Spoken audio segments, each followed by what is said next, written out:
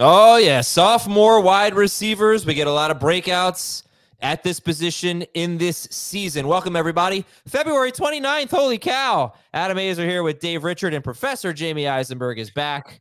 Welcome back, Professor. Thank you. All right. You're so smart. Can you tell me anything that happens once every 4 years other than today, other than February 29th? Every 4 years, there's a presidential election, Olympics. Hey, there you go. That's one. Olympics. Oh, I forgot about Olympics. Yep. Summer Olympics. Well, winter too. Winter's every 4? Every 2?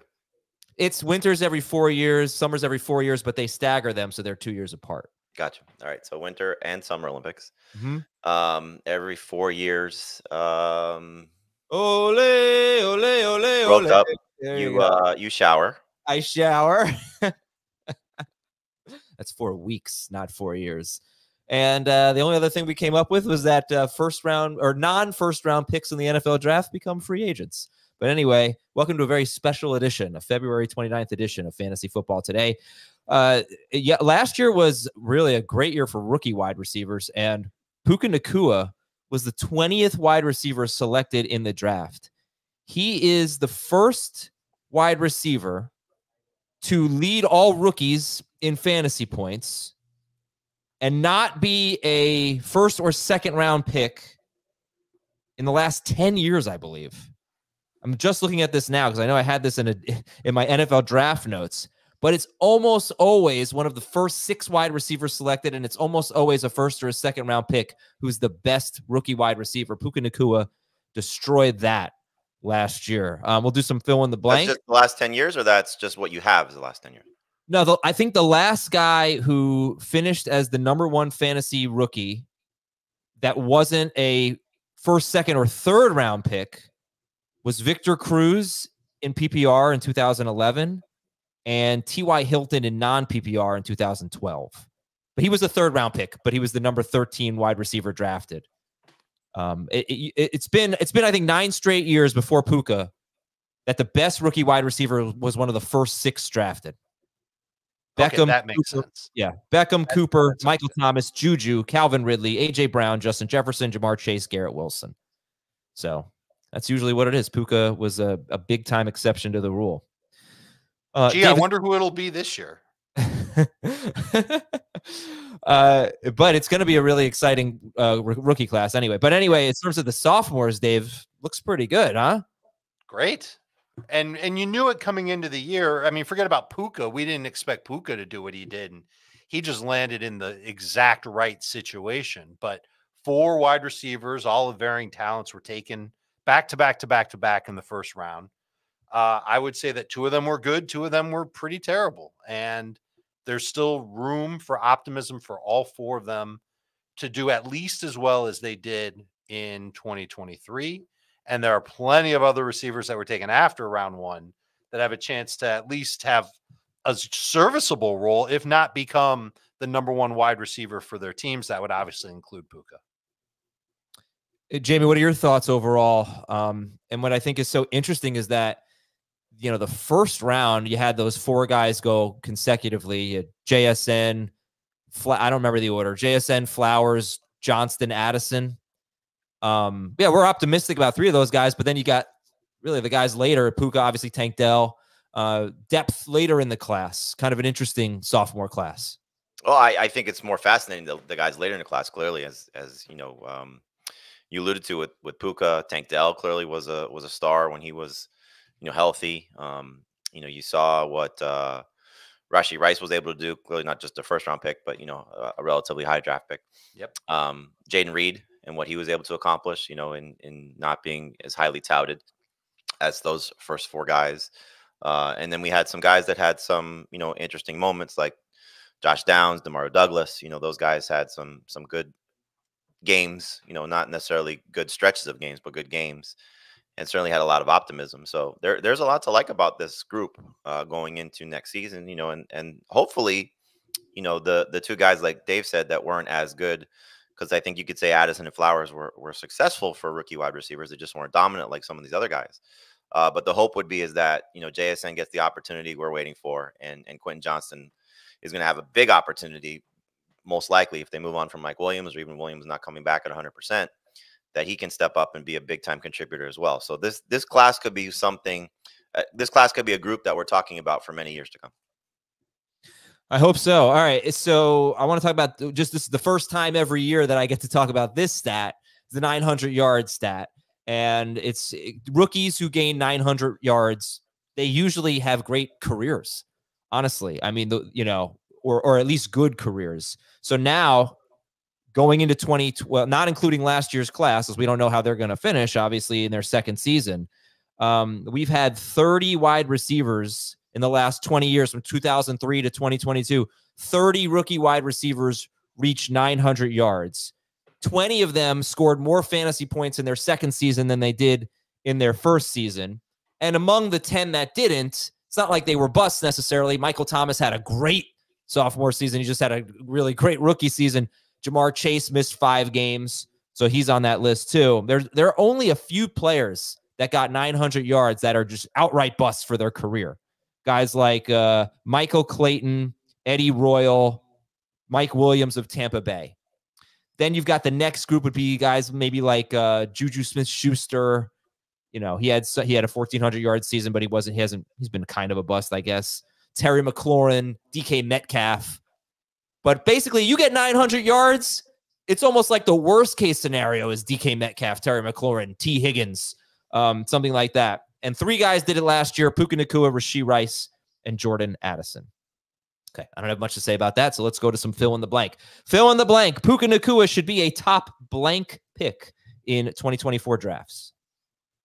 1. You're taking him first overall? First overall? Yes, love him that much. 15. He should be a top 15. 10. Ooh, I think he went 10th in the draft we reviewed yesterday, somewhere around there, 10th or 11th. Yeah, in that range.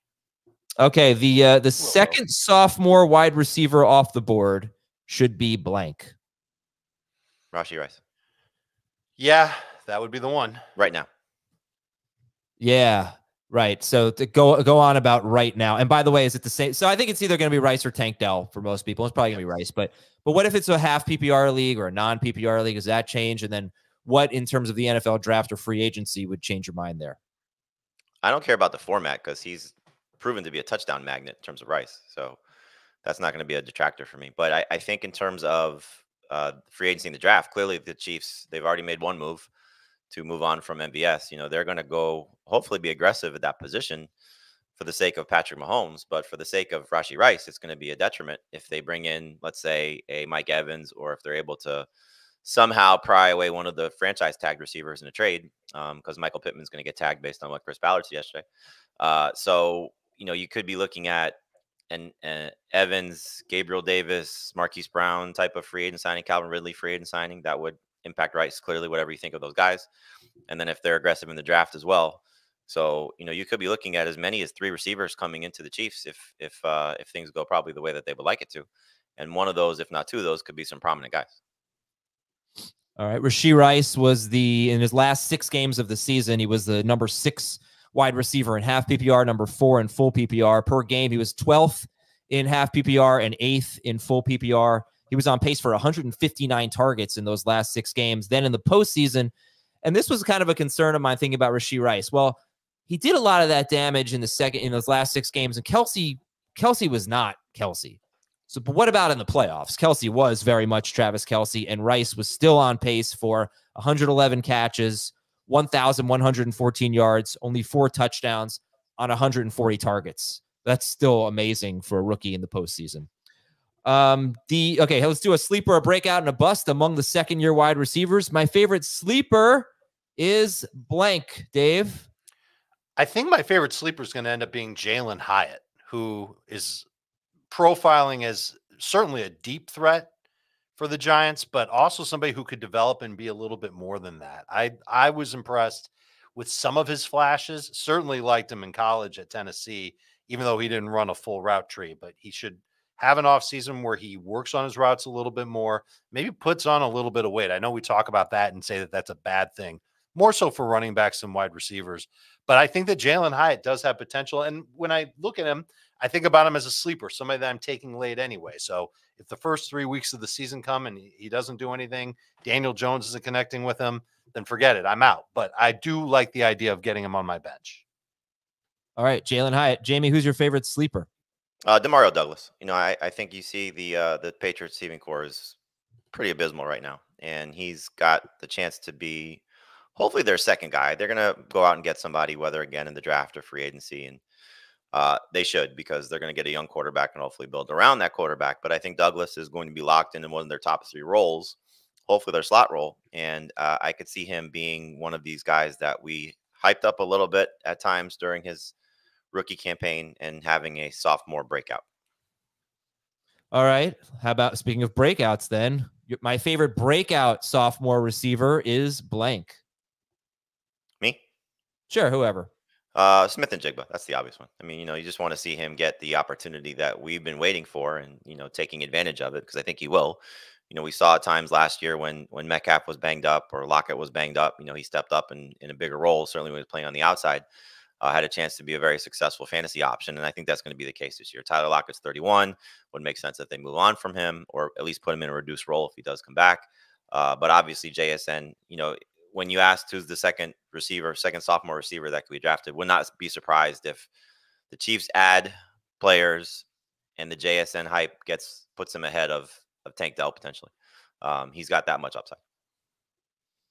All right, I'll go to Dave in a second, but let's talk about, okay, so Jackson Smith and Jigba, pretty underwhelming rookie season. He played 17 games and he had 628 yards. He had 4 touchdowns. Jamie mentioned playing on the outside. He was really confined to the slot almost 2/3 of his snaps, maybe more like 60% of his snaps.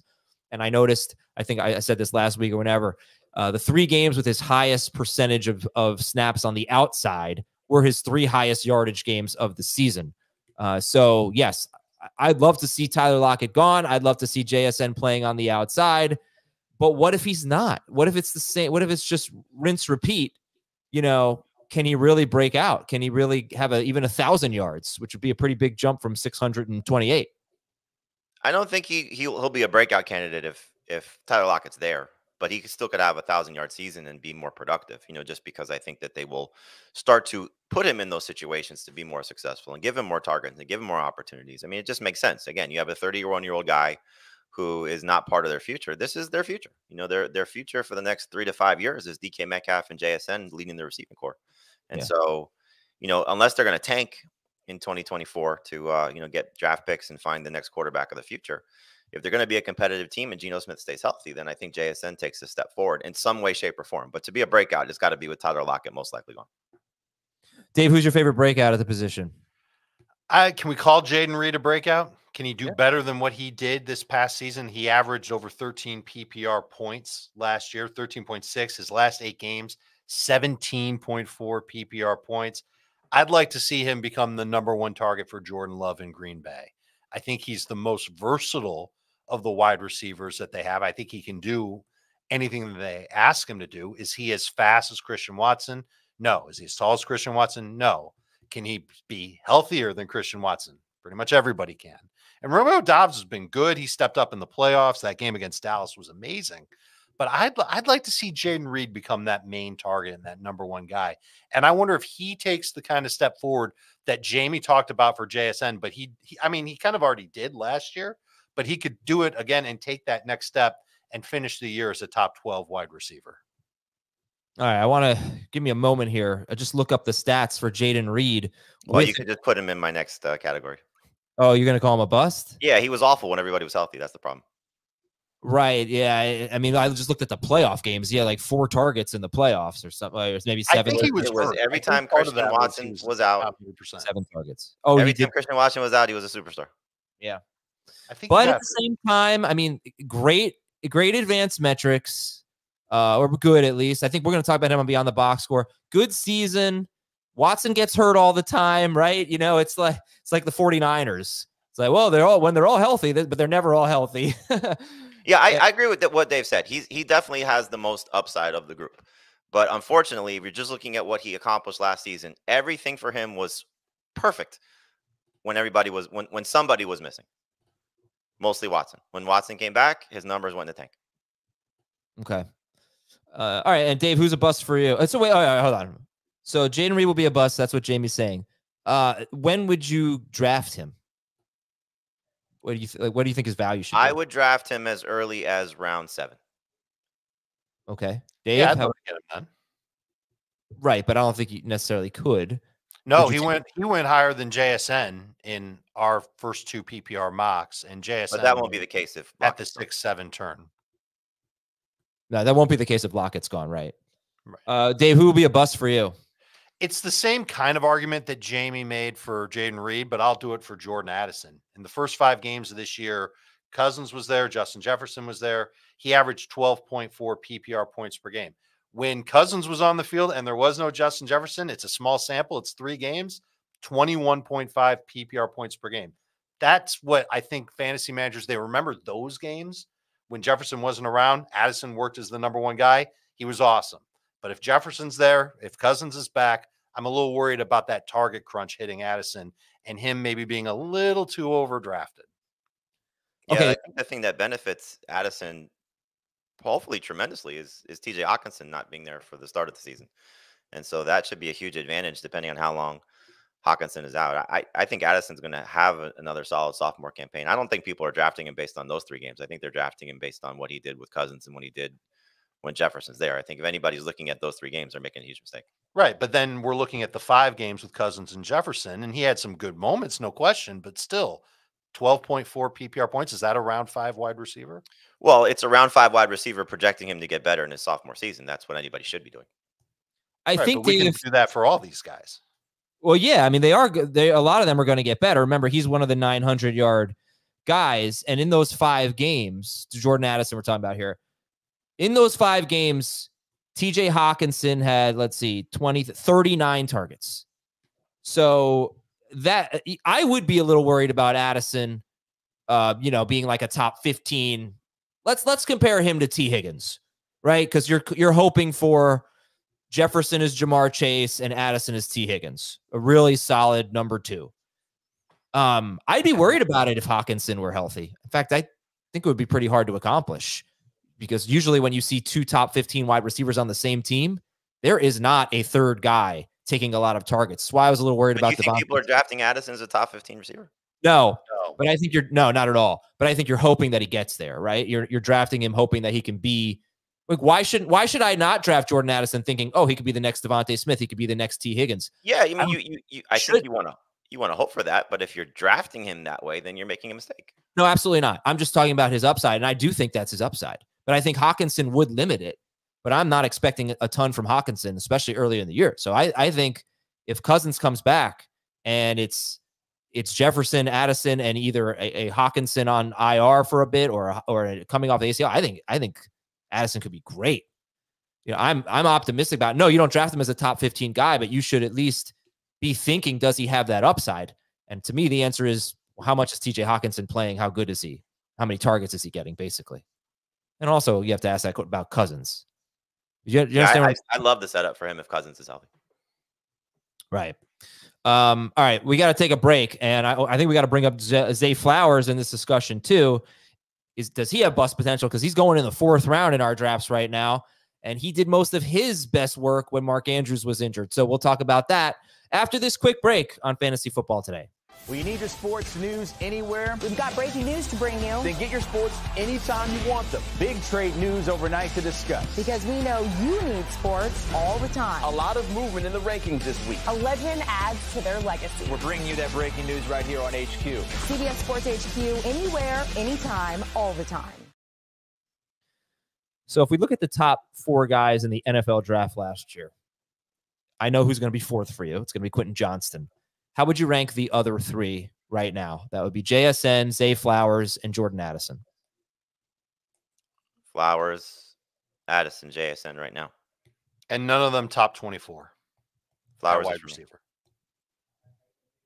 But Flowers, Addison, JSN, that's what you said? Mm-hmm. All right, yeah. So what do you think about Flowers? Kind of a similar situation to Jayden Reed. Oh, he really took off as soon as Mark Andrews got hurt. Your thoughts, Dave? It's the exact same thing. Because when Andrews got hurt, look at it. There's 4 games that Flowers had where he had at least 19 PPR points. And we're throwing out week 18 because he didn't play and Lamar didn't play in that game.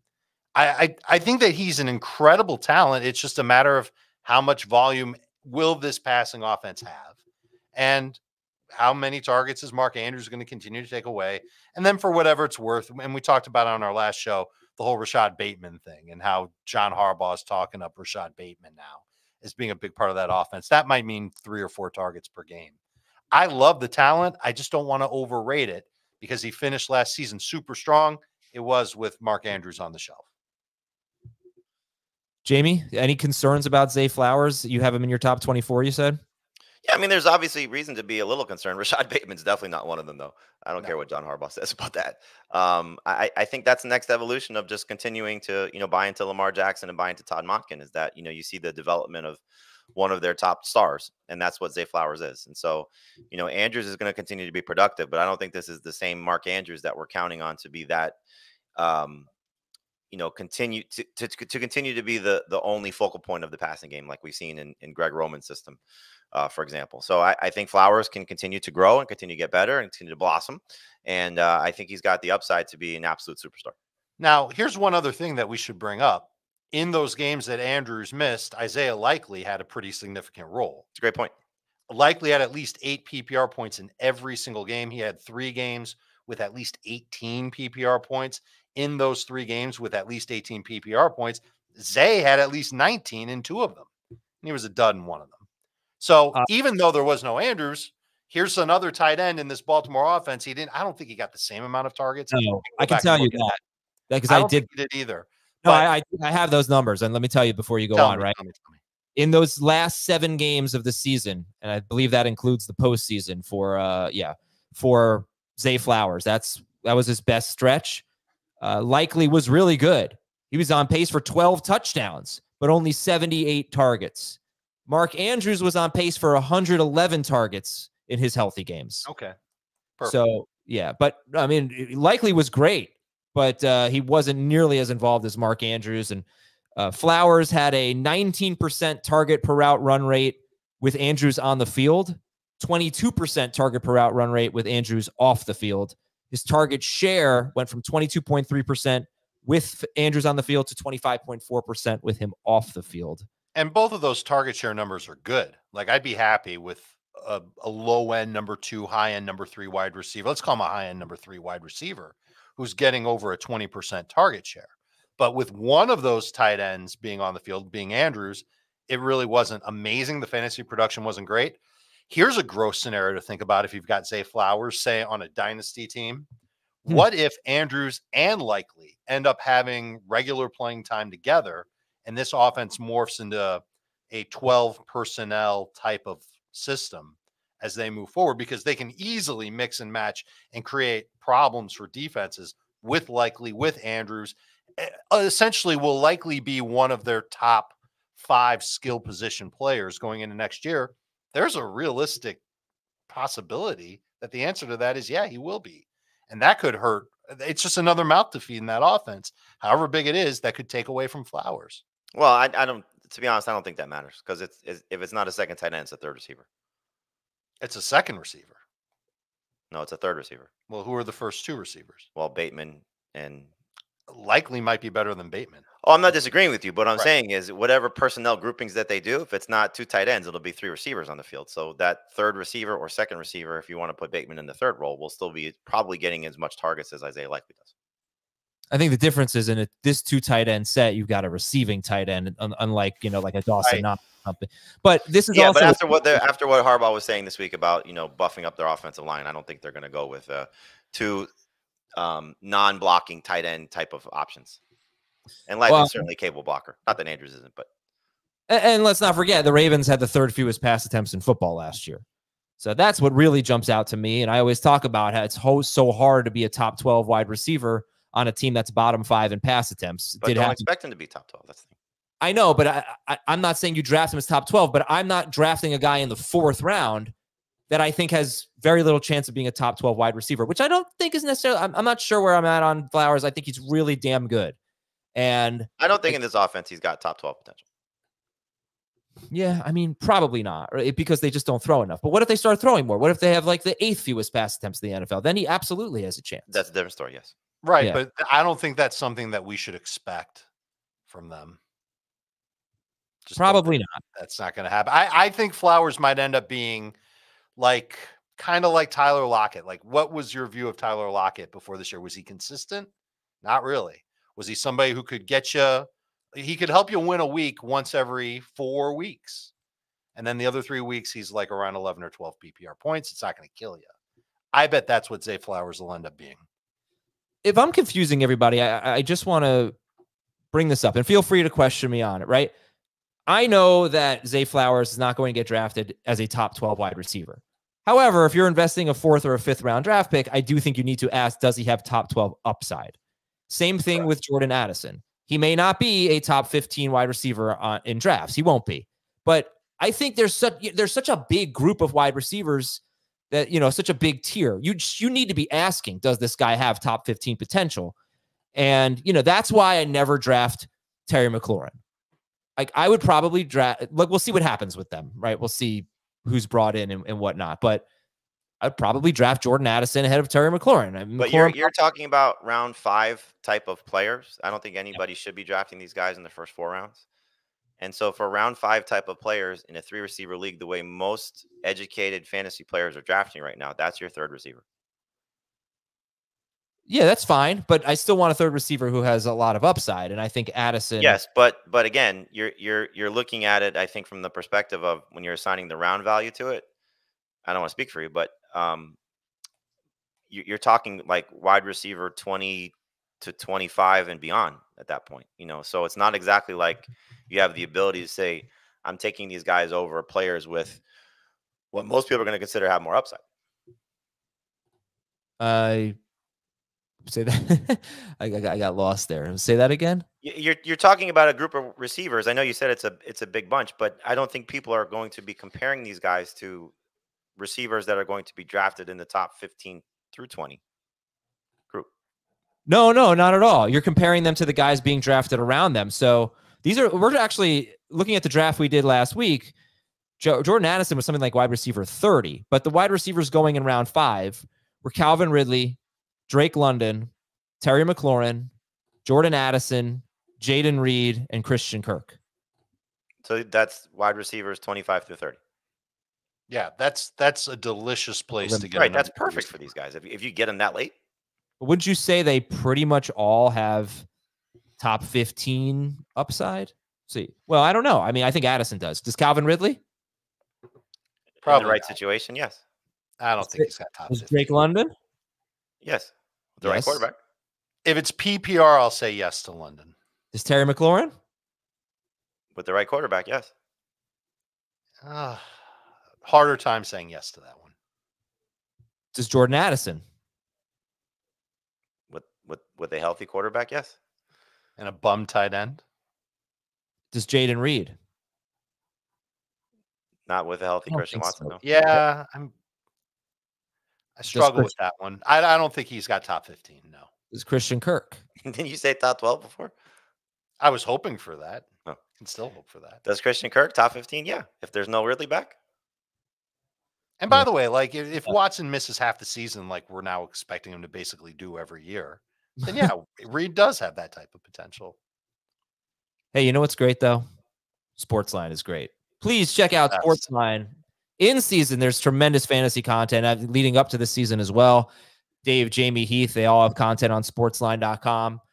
Jacob Gibbs has his Beyond the Box Score column on Sportsline. And NFL Draft, you want to get ready for the NFL Draft, you want to make some wagers. It's a great betting site. They give you picks on every game with a computer, with expert picks, stuff like that. So if you want to join Sportsline and get an amazing deal, 60% off on an annual plan, just go to sportsline.com/join and use the code FOLLOW.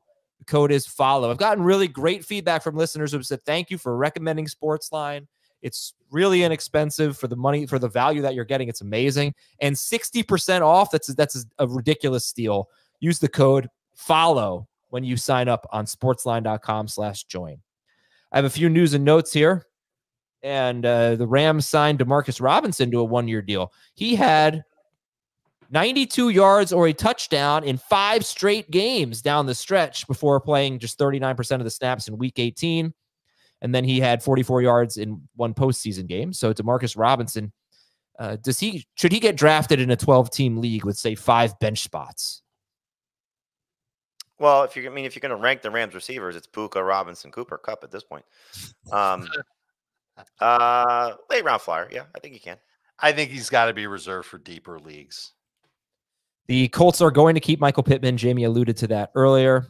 And remember, just keep in mind with the Rams that while Davis Allen's getting a lot of hype, they're going to be down Tyler Higbee. So their offense may look a little different just in terms of scheme. The Dolphins want to extend Tua Tagovailoa, and they expect – I had read a report that Teron Armstead was not going to retire, but now they don't know, and they expect a decision very soon before free agency kicks off in about a week and a half or so. They expect Teron Armstead to make a decision about retirement. That's their left tackle. And Jaguars head coach Doug Peterson said he would consider giving Travis Etienne fewer reps to keep him healthy. Dave, what do you think about that? He was a true workhorse last year, Etienne. No, we want to keep him as a true workhorse. Certainly, he's a high efficient running back. I love that they gave him work near the goal line. I would hate if they took that away from him. Maybe they just find a new change of pace back that takes 7 carries a game, 7 touches a game. Okay. Do you think that right? As long as he gets the touches we want, then it's fine, right? The high value touches. Well, I mean, between that and Todd Bowles saying something similar about Rashad White, it's just not fun. Like, don't say those things. No, and unfortunately, it's so smart. Like, fantasy managers hate it because no one wants to see every team have multiple running backs and have a 1A and a 1B and timeshare, RBBC, all that crap. But it makes sense for the teams to do that when they don't have a superstar. The problem is that we kind of view ETN as a borderline superstar. Rashad White put up numbers like a superstar. It's up to these coaches and what they want to do right by the player. They want the player to stay healthy all year. I get it. I don't like it. Jamie said it best. It's not fun. I don't mind it. Because Yeah, maybe ETN. No, I'm going to take everybody gets the same amount of time. Everybody gets 12 touches. I don't want that. I think exactly what you said. You spell him for 7-8 carries. If ETN just needs to be fresher, look, he lost a yard per carry. Maybe he just was overworked. So I'd rather him, be more effective as long as he's not losing the goal line touches and has enough catches. Just don't put him into block when he doesn't have to do anything. Fine. Yeah, fine. All right. Back to the sophomore wide receivers. And let me just ask you a Puka Nacua question. Do you have legitimate concerns about Puka Nacua, who set the rookie record for receiving yards and receptions with just an incredible year? Do you have bust concerns about him? I mean, I think any of these guys that don't have the pedigree, not to say that he didn't have a good enough college career, but clearly the NFL world did not feel that that was the case based on where he was drafted. And so did he just land, as Dave said, in the right system at the right time, that maybe Cooper Kupp has a little bit of a bounce back season, or hopefully a big bounce back season for those people that are invested in him heavily, because he's healthy, and that takes away from Puka. Does the Demarcus Robinson signing indicate that he's not going to get as many targets? It's just hard to get away from what he did. Like, he was just so successful and so productive and so much of a factor. I mean, like I said, I spoke to him at the Pro Bowl, and it was sort of a not a joking question, but I asked him about the Breakfast Club. I said, at what point did you start to sit in on those meetings? And he said, I just kind of invited myself, and that's good. I invited myself, and I just kind of showed up. And he said it was like a day or two, and they kind of looked over at me and like, Puka, you're here. But he just became a guy that Matthew Stafford and Sean McVay could rely on. And there was that clip that circulated, midpoint last season when he was really making a lot of, plays, week after week. And Les Snead and Sean McVay, saying that this was a guy that it was in the draft room, that this was one of the guys that they were targeting. They were going to be really pissed if they didn't get him. And so clearly they had a plan for him from the get-go. It was everything fell into place with Stafford staying healthy and having a bounce back season, looking like his old self, Kupp getting injured. But you just don't want this to be, you mentioned a name, and it scares me a little bit. They're not the same player, but a similar type situation. Eddie Royal. Remember, his rookie season was I believe because if I'm not mistaken, it was DeMarcus Robinson or the other guy. I'm blanking on his name. The two receivers for Peyton Manning at the end. And it wasn't. I don't even remember. It was Peyton. You were Manning. thinking of Demaryius Thomas, not DeMarcus Robinson. I'm sorry, Demaryius Thomas and was it Decker at that point? Yes, one of them got hurt, if I'm not mistaken, and that led to Royal being, having the rookie season that his rookie year, I think, was with Jay Cutler. Yeah, I had that. So maybe I'm off. I don't know. Yeah. So when I see the guys I look at that list of the sophomore receivers, the guys who do worse, and Puka's probably going to go on the worst list. I mean, there's a good chance he's going to go on the worst list because he had the best rookie season, right? I mean, it was incredible. Number 6 wide receiver or number 4 wide receiver in PPR overall. But a lot of them had passing game downgrades. So Jay Cutler had a good year in Eddie Royal's rookie season. Kyle Orton came in his second season. Everything was worse. You see, like Michael Clayton, I think, whoever it was, like went from, whoever the quarterback was, had a good year. That rookie, whatever his name was, and then he was bad after that. Freeman, right? It was something like that. I mean, I might be mixing it up a little bit, but that I think if I have any Puka concerns, I don't know how you guys feel about this. It's Stafford. Yes, right. Like what 2022 looked like. That. So and you know that he got beat up toward the end of the year. He obviously left that game against Dallas. Obviously, he came back from that and he was fine. But if you're going to make a bust case for Puka, that's where you start. Will that offensive line be the same? And will Matthew Stafford be the same? And if Matthew Stafford isn't the same, how do you feel about the quarterback behind him? Could it be Carson Wentz again? Could it be somebody worse? A lot of questions there, but it's not enough to make you want to head for the hills on Puka or downgrade him. You're not going to put him in the rankings behind Rashee Rice or Tank Dell. I don't see anything like that happening. I think he's the number 1 receiver for the Rams. And by the way, I would argue that there's meat on the bone still. He had 16 red zone targets. He had 10 end zone targets. He scored 6 times. He was top 10 in explosive receiving rate. He was, I could cherry pick stats all day long. He was top 10 in basically every single stat among the rookie wide receivers in the class. And so I think that he can certainly pick up where he left off in an offense that's still going to have Cooper Kupp on there. I don't know if DeMarcus Robinson's going to keep up this thing of being the guy that takes the top off, but there's going to be options there. And this offense hums really well with Stafford. So as long as Stafford's there, I think there's plenty of potential for Puka to continue picking up a 28% target per route run rate and being a very, very good fantasy wide receiver. Josh Freeman, by the way, was Mike Williams' quarterback, not Michael Clayton's quarterback. So I mixed up my busts. We are sucking on history today. Yeah, it's a lot of stuff here, but I'm an economics professor, not a history professor. So we talked Puka, we talked Rashee Rice, Jordan Addison, Zay Flowers, Jaden Reed. We haven't really talked about Tank Dell.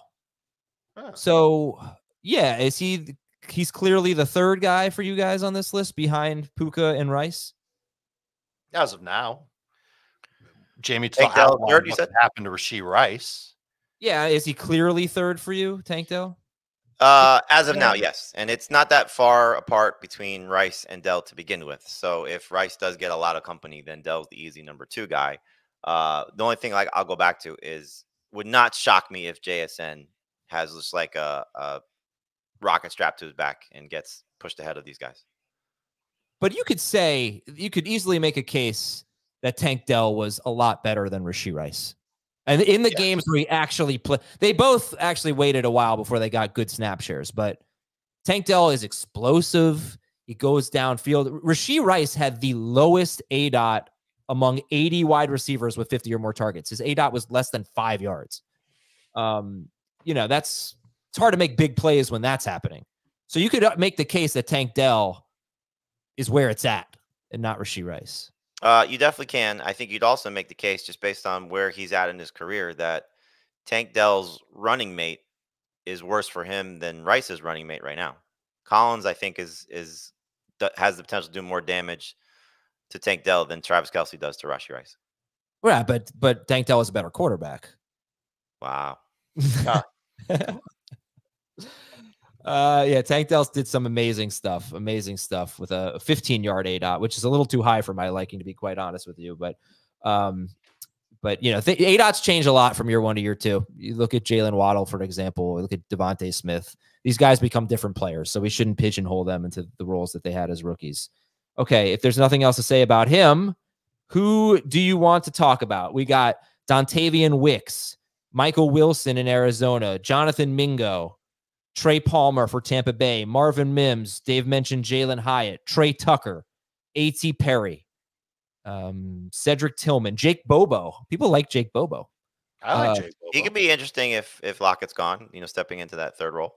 Right. But You mentioned a few names there. You mentioned a few names there. I like what Sean Payton said about Marvin Mims, that they held him back. Hopefully, we see some changes in the receiving core from Mims's perspective, and that could, you know, open him up to a bigger role with a new quarterback. Perry and Tucker are very interesting, you know, just with the chance for the Saints with, you know, new coordinator coming in Clint Kubiak. And if Michael Thomas and Rashid Shaheed are gone, both free agents, you know, does he get an opportunity to have a bigger role and maybe can be the number 2 receiver there opposite Chris Olave? So that's an interesting one. And clearly in Las Vegas, you know, they're going to have a new quarterback most likely. And does Tucker take a step forward and maybe can become the 3rd receiver there behind Devontae Adams and Jacoby Myers? So there's a lot to like about some of these guys. Michael Wilson, though, I think is in a different category. You know, he was the other guy I was going to name if Dave had said Demario Douglas.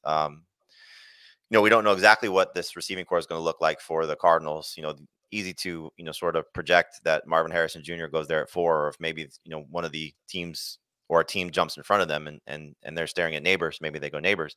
But he's going to be one of their top 3 receivers, I would assume, you know, unless they just completely revamp the receiving core. Greg Dortch is gone. Not that he's a factor, but, you know, with Marquise Brown out the door, you know, Michael Wilson could easily be one of the go-to guys for Kyler Murray, which would be fun. What do you guys think about Josh Downs? I mean, could Good be the number 2 receiver. PPR only. Nervous about high volume if Anthony Richardson's the quarterback. Man, he had a great stretch. Weeks 5 through 8, 15.7 points, 13.1, 23.5, 14.2. And he did that against, you know, among those teams, Cleveland and New Orleans. So Cleveland had the one big play to open the game. Mm-hmm. Yeah. 5 catches, 125 yards and a touchdown. He was a big playmaker, though, in college. I mean, he was terrific, explosive playmaker, Josh Downs. Yeah, I have a hard time getting excited about a number 2 receiver with a mobile quarterback. But, you know, that's Josh Downs. He averaged 5.9 targets per game in 13 games with Minshew. I think he can get close to that with Richardson. Some weeks he'll have some 7-8 target games, and some weeks he'll have some 2 and 3 target games. Anyone else? I mean, we got to talk about Quentin Johnston. Oh, right. I did sort of skip over. Listen, I don't mean to do this as like a fun thing. This isn't fun. I'd kind of rather hear about Professor Eisenberg's trip to Las Vegas, but Same, yeah. This is a 2nd-year receiver who had a great profile coming out, went to a team. We loved the fit, and he completely fell on his face. And now it's like, what would it take for you to be excited about drafting Quentin Johnston? And the first thing for me would be it's round 14 and he's still on the board. I would be moderately intrigued. Yeah, I guess I'm a little bit more optimistic just because of the potential changes that are there in terms of the receiving core. You know, they have the opportunity to, I think, add someone. Like, for example, I'm writing today, you know, like just more having fun with it, but like ideal fantasy fits. And Marquise Brown to the Chargers makes a lot of sense because, you know, he had his best years with Greg Roman, and, you know, there's a, you know, potential hole there with Mike Williams coming off the books and maybe adding a proven receiver to Justin Herbert. But if they don't, you know, go the veteran route and, you know, maybe just plug a hole in their receiving core because they're going to be a more run heavy team, then he has a huge opportunity in front of him. I mean, it's just, he's with one of the better quarterbacks. He like Dave said, his profile coming out was good. It's unfortunate that he's such a body catcher, you know, with the way he, you know, gets the football, that and it's just not working for him. At least it did in his rookie campaign. But he can have a better sophomore season. I mean, the vibes aren't great right now. So I don't think he'll last to round 14, but that's the sentiment, is the later he's on the board, the better off you take a flyer on him and just hope that maybe he catches, you know, 8 touchdowns, which I don't think would be out of the realm of possibility. it's a matter of what he does with the rest of the numbers. But I mean, he's going to be a downfield threat. He's still got that big body, and for what it's worth, he was open a lot last year. So that's something that you can hopefully work with him to just do a better job on catching the football, which is something you would think is the natural part of being an NFL wide receiver. But I'm still hopeful for him. 7 of his 67 targets were end zone targets. So at least they had the sense to try and use him that way. He only had 2 touchdowns on the year. But could he make a jump? Yes. Is it likely that he makes a jump to where he's better than a number 3 fantasy receiver in a Jim Harbaugh, Greg Roman joint offense? Makes me tough to. I have a hard time buying into it. But that's why you're going to get him late. I have a list of surprising year 2 wide receivers, guys who basically did nothing as rookies and then were good in their second season. Most of them were not good in their third season. But if you want to be hopeful, I think Kenny Golladay had a very quiet rookie year. He had 477 yards and 3 touchdowns. That was only in 11 games. So I guess that's right. Not even he had a big week 1 and then kind of fell off. But that was 11 games. So that doesn't even work. Chris Godwin had 525 yards in 16 games. He followed that up with 842 yards and 7 touchdowns in his sophomore season, which you'd sign up for that right now for Quentin Johnston. Yeah, I mean, because of the touchdowns, but it's 52 yards per game is not great. Then his third season, he was the number 2 wide receiver in fantasy. But there's really not a lot of, I mean, like Alan Hearns is on this list, Tyrell Williams, DJ Chark, Cortland Sutton. Cortland Sutton could be a guy to look at. But Quentin Johnston's rookie season was so bad. 25 yards per game. That's alarming. It also, I mean, I don't think he would have done much, but it sucked that Keenan Allen got hurt when Justin Herbert got hurt. Yeah.